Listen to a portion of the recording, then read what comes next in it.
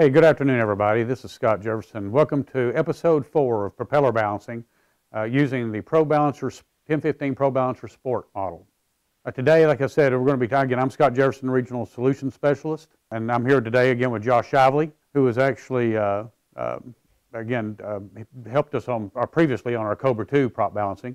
The 1015, again, one of the things today that we're going to be discussing, understanding the basics of vibration today and understanding the benefits of balancing. We're going to learn how to use, again, the ProBalancer Sport and balance your propeller. And then we're going to do, again, like I said earlier, the live balance on the simulator. Okay, understanding vibration. Today in this section, like I said, we're going to understand how to define vibration, explain why it occurs, how we measure it, and then how we correct the vibration problems. All right, what is vibration? The unwanted, unproductive cyclic oscillation of the propeller and engine assembly about its rotational axis. As you can sort of see in the illustration there, the little red dot being the heavy spot. And one of the things I want to remind everybody, and I always do this every time I do a show presentation, is that not all noise and vibration is generated from an imbalanced propeller. There could be other things going on in the aircraft, in the engine assembly, et cetera, et cetera. If that is done, then you need to probably adhere to get a vibration spectrum survey, something like that completed. That will be pinpoint more of what to define what the problem is. Again, if you'll notice here, when the weight's rotating, the propeller engine assembly is not quietly distributed. Again, resulting force pulls that red dot out into, like I said, toward a straight line. A good way to explain this, and I always say it again, one of the things I use for an example is that if anybody here's washed clothes, put too many clothes on one side of the washer, you hear the washer banging on one side, it sounds like it's going to come through the wall. Hence, that's same sort of scenario here. Again, how do we measure vibration? Again, the basic elements of vibration include vibration sensor, a phototac, and a balancer. Vibration sensor, of course, is the device that you use to pick up the vibration. The phototac is your speed sensing device. And of course, the balancer is the computerized device that actually, with the algorithms inside, that gives you the solutions. How do we measure vibration? Again, this is the vibration sensor you see on your screen. Again, it sends a small voltage when a mass compresses the piezoelectric element. Well, a good way I always tell this, one of the things on this, the piezoelectric, anybody has a gas grill, when you press the button, it sends that little spark. Same thing here. That's sort of, again, that's sort of a layman's terms of what the sensor is and how it operates. The measurement is made in G's, which is, again, equivalent gravities, measures acceleration, and then the balancer mathematically converts those into IPS for balancing purposes. How do we measure measure vibration? It's more sensitive. The sensor is more sensitive to higher frequencies, and it measures directly related to force of an imbalance. So basically saying that whenever, like I said, the heavy spot goes up, again, the sensor feels and sends that signal, electric signal through the sensor. The phototac, again, which is included with your kit, emits a beam that's reflected from a piece of reflective tape installed on the back of your propeller.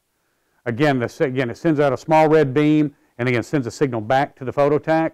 That's how, and every time that reflective tape passes, it sends a signal back, and that's how it senses the speed, RPM.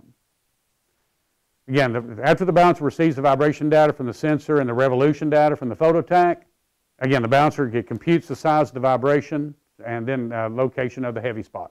So it tells you basically how bad is the vibration and where is it located, what angle.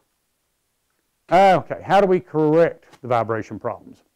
Improve manufacturing methods. Like I tell everybody, improving manufacturing methods would be great, again, but probably not likely. Again, trying to get the OEMs to fix if there's an issue here and there, whether again, just not practical. Remove and replace defective components. Again, costly. And so every time you have an imbalance, again, removing it, replacing it, again, not practical. Static propeller balance. Again, has to be done, needs to be done, especially if you're doing a new prop or getting a new prop on. It's not bad. Send it to the shop, prop shop, and have it statically balanced, and then perform a dynamic propeller balance.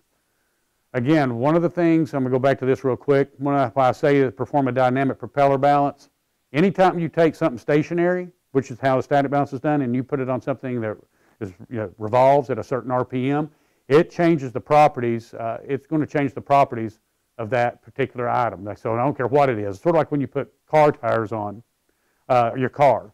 They come from the manufacturer balanced well, to spec. Again, once you stick them on something that rotates, you get them balanced. Benefits of balancing. In this section, we're going to, again, point out the negative effects of vibration. These are pretty common, and then we're going to explain, the benefits of balancing your propeller. One of the things that, if on that, is that negative effects of vibration, and some of these, again, you probably run into in your shops or in your own personal plane. You get cracked exhaust stacks, sheet metal on the aircraft, higher than normal, leakage, any kind of oil leakage, prop oil leaks. Again, light bulbs, very common, if they continuously replacing light bulbs.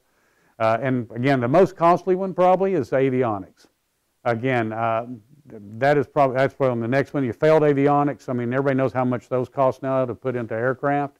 Again, and also your buzz and the seat, numbness, complaints of discomfort, ride. Passenger complaints and noise, and again, another one. Again, if you're a single user or individual user, again, you'll probably notice that yourself. It does smooth out a lot of the noise and stuff coming from an imbalanced propeller. Benefits of balancing. Okay, improves fuel efficiency and flight performance.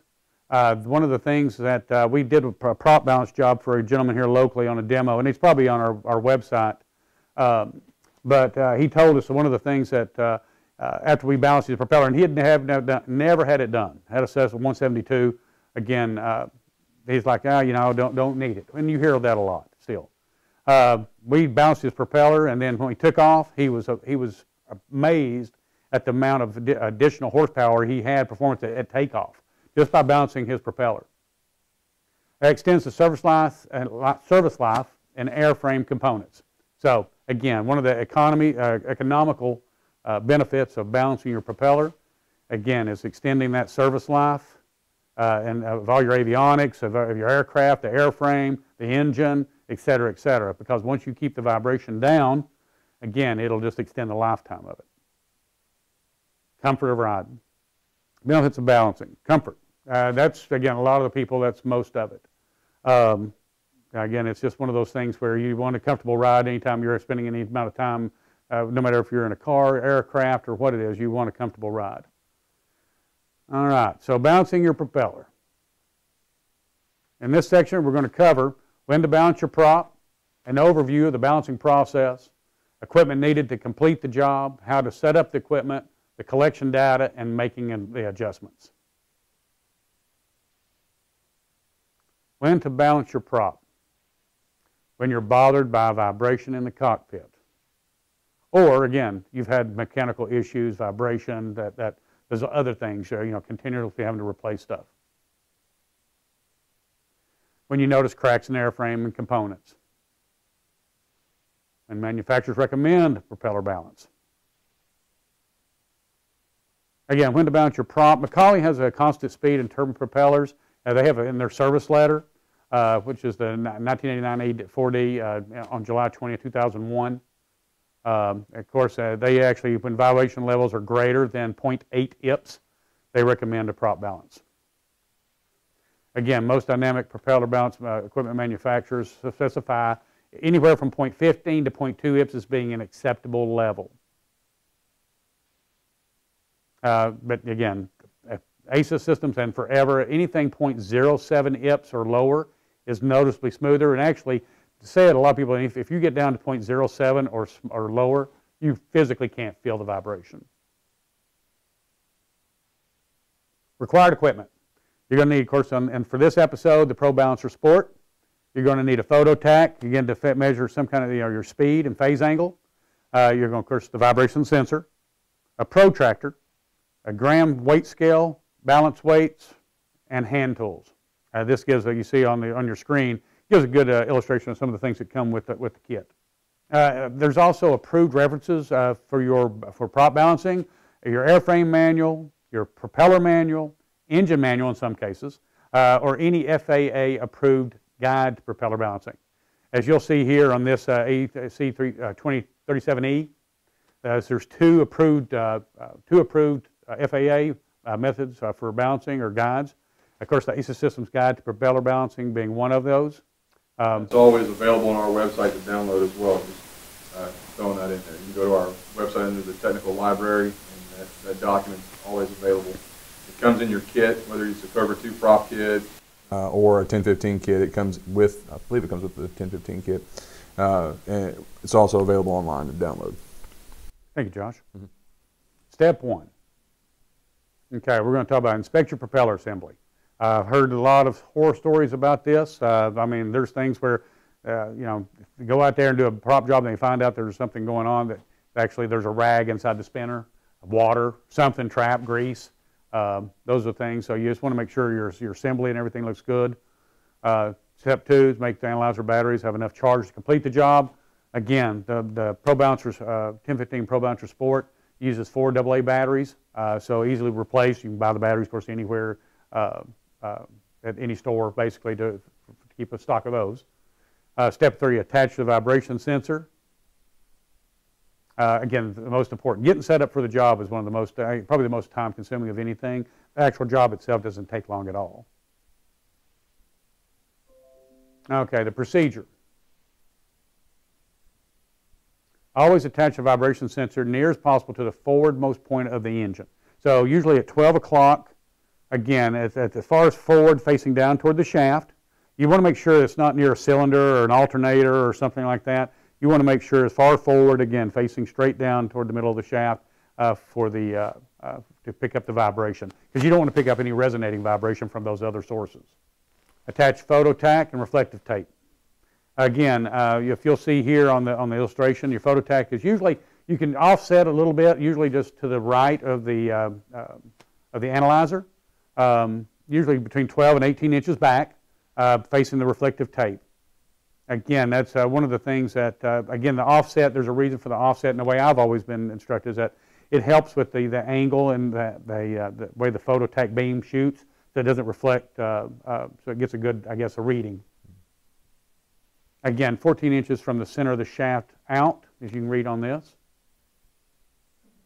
Now, there's a reason, too. I hope somebody says why you see let me go back here, the 3M brand, 7610 on the tape. We've been around about 40 years. So ACES, we've tried many different reflective tapes in the past. And the good thing is that with this reflective tape, we found that based on the speed and everything else, that it doesn't slip. Some other, other tapes have, after it heats up, whatever, starts sliding down the prop. This basically holds the best. So it gives you a better result, and that's why we always recommend this brand. Attach the cables. All right, cables should be routed away from any rotating high temp components. Again, anything temperature-wise, they're cables. Secure the wires with ties, or usually some kind of tape. Painter's tape is sometimes good to use. I don't recommend using like duct tape or anything like that for reasons being. I've heard some, again, stories where tape is taking some of the, damage some of the paint on the aircraft. So you just want to be careful when you're doing that. Okay, do not close doors, windows, things like that on the cables. Pretty, you think, common sense. But what happens is that these cables send sensitive data, right? So they're carrying a lot of sensitive electric pulses back. Again, any kind of damage to those wires will affect the data coming in. So you want to make sure that, you ease, if you have to run them through your window, just ease the window down on them. Just don't let them drop and slam on. Same thing with your door or something when you're running into the cockpit. Just make sure that they are, again, just not damaged. Step 6, acquiring the data and then reviewing the data. And we'll see all these steps here when we actually do the demo. We'll show you a live view on the analyzer screen and a view of what we're doing on the actual balance wheel when we get into the demo. And then, step 8, of course, shutting down the engine. These are little screens that you'll see, like I said, on the analyzer here momentarily when we do the simulation. Step 9, of course, install the first solution. Again, remove all the weights, add the grams at the degrees. Of course, it has to split weight. Again, the actual simulation will show a lot of this. Again, test weights can be placed underneath the spinner retention screws. It may be necessary to use a longer screw. What I tell people on this one is that if you do have to use, when you're doing the test weights and stuff underneath the spinner, and you have to go to a longer type screw, make sure that you calculate the weight of that longer screw. Again, it's one of the things where it's adding, remember you're getting something larger, so it's going to be adding the weight. So you'll make sure that you weigh that screw along with your washers when you're putting your weight on. Acquiring the data is step 10. That tells you warm up the engine, next thing you can see on the screen here. Step 11, of course, reviewing the data. Step 12, install the solution. Here it gives, again, talking about permanent weights maybe installed into the flange or on the bulkhead. A lot of different models, since there's so many variations of aircraft between ring gear size, bulkhead size, prop, spinner, all that. Again, this is all sort of gives you, again, an idea. It's hard to give all those, again, I guess variances that it's hard to give an exact when you're moving in. So from that, I mean, that's pretty much, I know it's been sort of quick trying to get this, so to get to the simulation. Again, any questions, anybody wants any part of this, just let me know. We've got, actually, this is part of our dynamic propeller balancing presentation we do at shows. But so if anybody needs a copy of that, I'm always happy to send a copy of that. Get some great information. All right, from here we're going to get to doing the simulation. So I'm going to turn the analyzer on. All right, it's going to boot up. All right, at the beginning of the screen, of course, it's going to ask me for my engine horsepower and the balance RPM. For the sim today, I'm actually going to put in, let's say, 125 horsepower. So if it was you and you just put in whatever your engine horsepower is on your aircraft. The reason why it's asking for a horsepower is the horsepower factors into the calculation for the test weight, the very first weight. In the ACE's Guide to Propeller Balancing, it actually gives you the formula that we use to calculate that test weight. So if you have any questions about that, I'd refer you back to that document.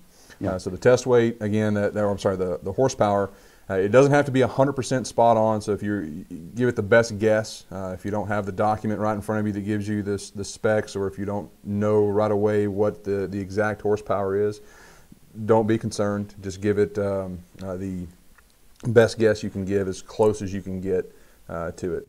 Yeah. The next one down, thank you, Josh. The next one down is going to be your balance RPM. Now, what I always tell people is, and Josh gave me a good instruction earlier, I always tell people your cruise RPM. Josh, in fact, said earlier, whatever your aircraft operates at the majority of the time.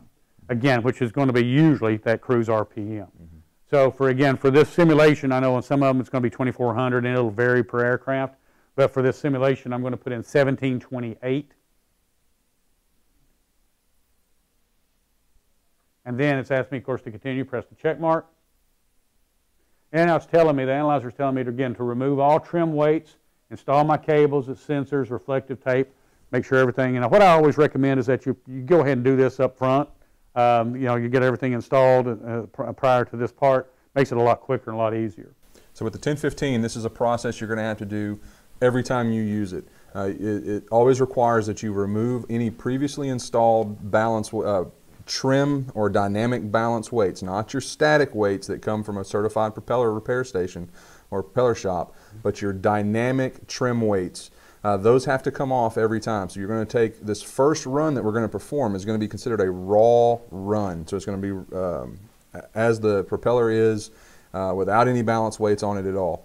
Then we're going to move into a test weight. So the analyzer will take that reading, take that measurement, and then come back and provide you with a test weight. Then you'll go out and install that. So the analyzer is reminding you here to make sure that you remove that stuff ahead of time. And Scott made a great point. It's probably when you're installing all of your equipment up front, take a picture of where the weights are and what they are. Note it down somewhere on a piece of paper of how much the weights weighed. And just set it aside just to have that in your back pocket. It's just I'm one of those that like to document everything, so I want to make sure I have everything documented on what was where before I even began. Hook all my equipment up, go ahead and remove those weights, and then move back to the balance process. All right, now we've done all that. Now we're going to hit the check mark. Now it's looking for the cables and looking for everything that's connected. Again, most of the time when I have this at trade shows and stuff, Oshkosh and so forth, I don't have cables connected. So this is probably, actually, till recently, farthest I've ever been in this unit. So again, standing by for engine start. Contact. Josh?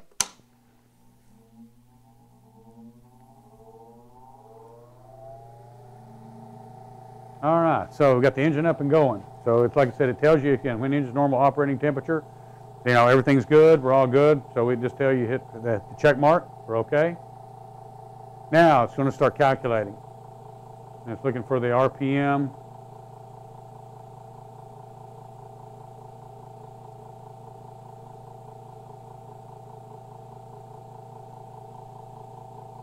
It tells you not to disturb the power level, so throttle, just leave it alone until it validates RPM. Still looking for the vibration. Firing the data. All right, now it's telling me vibration level is very rough. 0.52 IPS at 279 degrees. Now it says retake data, yes or no. The reason why you might want to retake data if you got a wind gust of a certain over 40 knots or another aircraft came by, you know, and again, might disturb the process. At that point, you could actually say yes and start over. But since we're all good here for the simulation, I'm going to hit the X. Okay, it tells me to retard the engine, cool down, and shut down. So if you notice, you had the option at the review spot. We didn't change anything on the power level settings.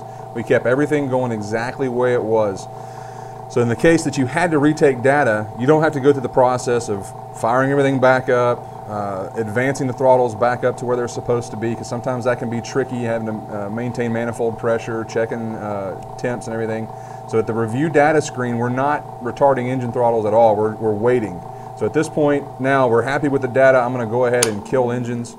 And the analyzer, if you notice on the screen there, it's actually waiting for the prop to stop. You can see your RPMs dropping, and then it won't proceed any further as a safety measure until the analyzer sees that there is no more movement on the prop. Okay. Now the analyzer actually says remove all weights. A reminder. So, yep, as a reminder, then add 19.1 grams at 9 degrees. Okay, so let me give you a little background on how we got this configured. I've got my vibration sensor installed at the 12 o'clock position just behind this disc right about here.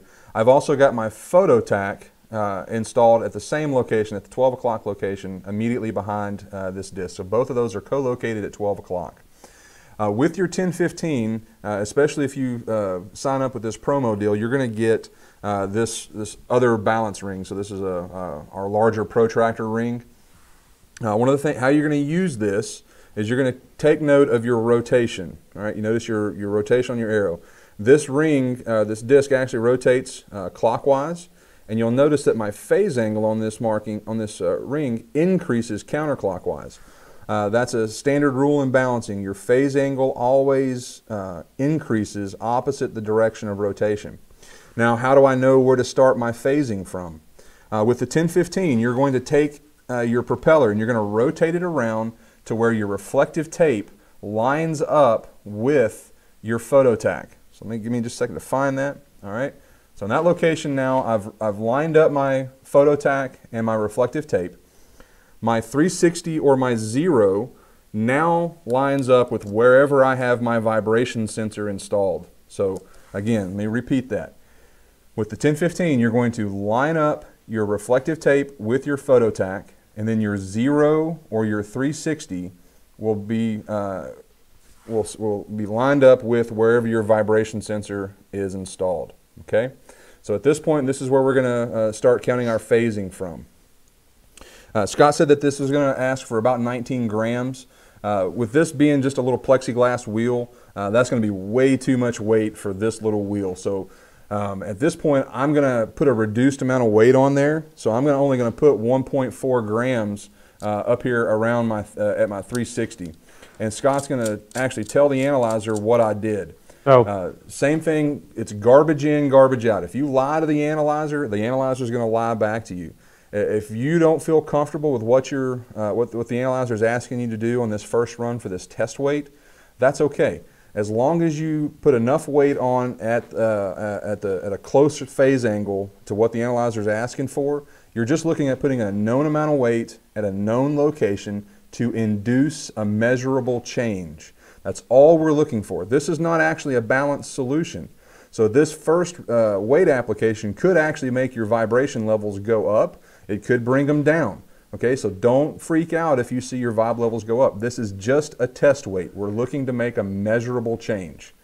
So I put 1.4 grams at 0 degrees. As you can see here, there's my 360 or 0. I've installed my 1.4 grams. I'm going to pull the ring away and go back to Scott. Thank you, Josh. So I put the information in that Josh just provided, the 1.4 grams, and also the installed position is 0. Hit the check mark. Standing by for engine start. Contact.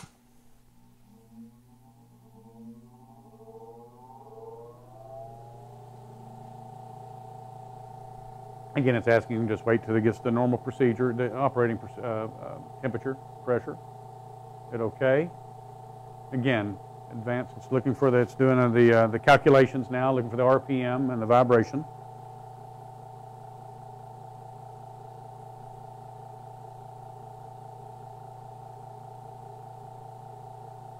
Again, tells you not to mess with the power level.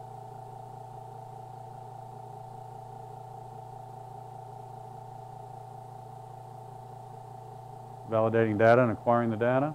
Again, still comes up vibration level rough, 0.33 IPS at 298 degrees.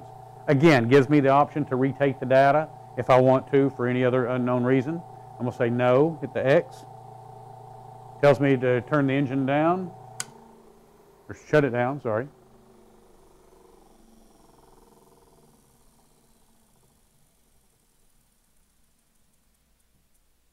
All right. Now, it's telling me again to remove all my weights, so it's asking me to remove the test weights. That's a key point right there. Anytime the analyzer comes in and gives you a solution, that solution is in replacement of whatever else you had put on before. So, in this case, I'm going to remove what I installed previously. I'm going to take my 1.4 grams off, and now the new solution was what? The new solution is 3 grams at 27 degrees. Okay, so if you notice, I can't put I don't have the option of putting anything at that 20 degree mark, or 20. What was it? It was 27 degrees. 27 degrees. So you have the option on the screen to split weights. So Scott's going to say yes. We're going to split weight. It'll now ask you for what are the phase angles that it can put weight in. I have the option of 15 and 30. So those are the two that are on the either side of the desired phase angle of where it's wanting the weight to install. So Scott's going to enter in 15 degrees and 30 degrees. Done that. All right. And then you hit your check mark for OK. Then it's going to say, okay, suggested. The analyzer is going to give you the suggested weight at the 15 degree is 0.7 grams. Okay, so now I don't have the weights that I have available to me. I can't get to 0.7. That's okay. Again, tell the analyzer what you have. So I'm going to go at my 15 degree spot. I'm going to put on as close as I can get with the weights that I have available to that 0.7. What I have is actually 0.5 grams. So I'm going to put my 0.5 gram weight on at the 15 degree spot. Okay. Scott's going to make that notation in the analyzer. Check. Put that on. Now the analyzer then gives you a warning. Installed weight differs from the suggested amount by a certain percentage. But again, it's what we have. So from here on, we're still going to hit yes to continue. Check mark. Now it's giving me a suggested weight, Josh, of 2.4 grams at the 30 degree mark. Okay. So I can do 2.5. So I've got my 2.5 gram weight that's going to go on. Again, these are such small weights because this is just a plexiglass ring.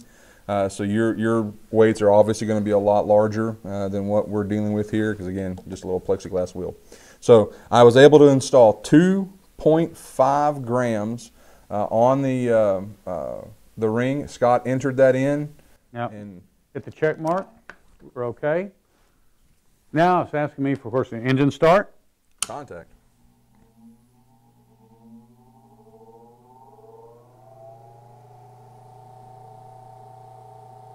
Again, when the engine's at normal operating temperature and pressure, again, just when you can hit your check mark, we're good. Again, analyzer is computing, looking for the vibration and the RPM.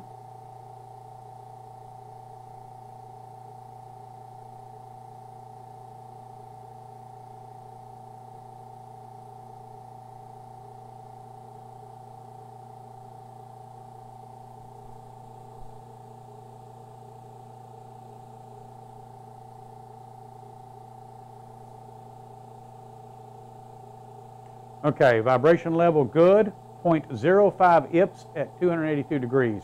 Again, gives me the option to retake data. Don't need to. 0.05 IPS is very good. Below point. I'd highly recommend for a lot of guys, if you get to 0.07 or lower, stop. You're good. Don't try to continue moving forward, because you could end up chasing your tail. And as Scott mentioned earlier in the presentation, anything below 0.07, it's not noticeable in the cockpit. It's not noticeable in the controls. You're good. So when you get to 0.07 or lower, just stop, okay? Now the analyzer, of course, says asking me to continue to balance. I want to say no because we're good. Again, then it tells you, like I said, to turn the engine off.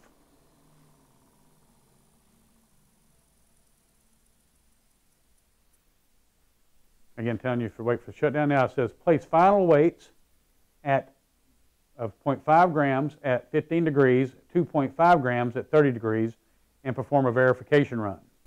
What this is asking us to do is, if the analyzer is assuming you're doing the weights on the spinner retention screws on the outside, and this is not going to be the permanent weight location.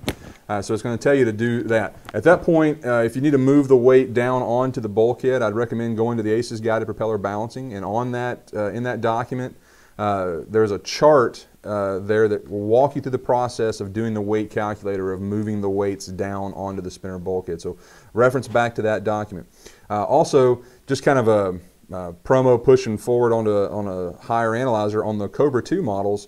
This is actually, that whole formula and whole process is actually built into the analyzer, so you'll be able to do that right from the analyzer itself on the Cobra 2 models. 1015, just go back to the documentation and it'll walk you through that process as well. Yeah. Now it just says, again, to perform a verification run, of course, hit the check to continue. Standing by for engine start. Yeah, this is just assuming we've moved our weights down. Of course, I don't have that option on this disc to move it down. So at this point, you're going to run through and just make sure that everything's good, everything stayed the same or within the balancing range. Okay, so we're at standard operating pressure, temperature. One of the nice things about the 1015 is about this point here, once you tell it that everything is good, that you've got your engine up to speed and all temps and everything are okay, and you hit that check mark, everything else is automated. So the whole process of going through, there's no more user input that's needed until you get to the end where you're reviewing the data. So there's no more having to say, okay, well, I'm at engine speed, okay, push a button. All right, well, now I'm ready to acquire data. Okay, I'm ready to, I'm done acquiring data, hit a button. You don't have to do that with the 1015. It's all automated to try to take as much of that human error out of it as possible. So now, Josh, it says job complete, 0.05 IPS, and it gives you a degree of where that is. So we're good. At this point, you can actually shut down and turn the analyzer off. You're done. Good to go. Again, that's what it said. You've successfully now balanced your propeller, got the vibrations down to below, again, the 0.07 that we always recommend. And you again, should increase your fuel economy, performance, increase the performance of your aircraft. Again, and it'll save you money on the long run just by saving you the vibration damage from other things. One of the things I did want to point out is that vibration as well resonates through other components in your engine. So, I mean, anything that's turning, eventually vibration will move to those components and again cause an imbalance in those. So that's why we try to stress very much that you actually balance your propeller, have it looked at anytime you notice any kind of vibration issues. Again. Hey Josh. Yeah. Dave wants to know, protractor to tape, does the prop really need to be rotated to the vibe sensor? No. So if you remember what I said there on the 1015, you need to align your tack event. So wherever the reflective tape is in line with the photo tack, at that point your 0 is now lined up with wherever your vibration sensor is installed. So that's how the operation on the 1015 works and how you use this protractor ring. Line your reflective tape up with your photo tack, and then your 0 or your 360 is wherever the vibration sensor is. That's different than sometimes on like the Cobra 2 when you can change those settings from relative to sensor or relative to tape. On the 1015, it's always relative to sensor. So you're going to have to align your tack event, Rotate your propeller until you align your tack event, and then your 0 or your 360 is in line with wherever your vibration sensor is. Good question. Any other questions that you all may have? Again, you can contact us at support@acesystems.com or also sales@acesystems.com. Again, we have a couple again. I've got another question. Yeah, one more question. Say you just want to see what your prop is before you do anything. Can you just run it as it flies in for a baseline as to whether it needs balancing at all? Absolutely. At that point, you wouldn't have to remove any weights or anything. You just start it like you would normally start a balance job, run it up. Now, with the 1015, you'll have to keep in mind that if it does need balancing, you will have to start a new job. So you'll hit that little button in the upper right-hand corner of the screen, the reboot button, and start a new job. Then remove all those previously installed balance weights and go from there. But if you just want to do a quick check, a quick verification check, yeah, no problem. Hook the vibration sensor up, hook the tack source up, and start up and run, and get you at that review data screen where Scott was showing you that you could retake the data. At that point, it'll give you your IPS and your phase reading on the screen. Good. Thanks, question. Josh. Any more questions? Again, feel free, like I said, those email addresses I gave you, or you can dial the 865-671-2003, provide you any answers that we may be able to provide. Again, appreciate you all very much, again, for joining us. Again, please give us a call, 865-671-2003. Thank you.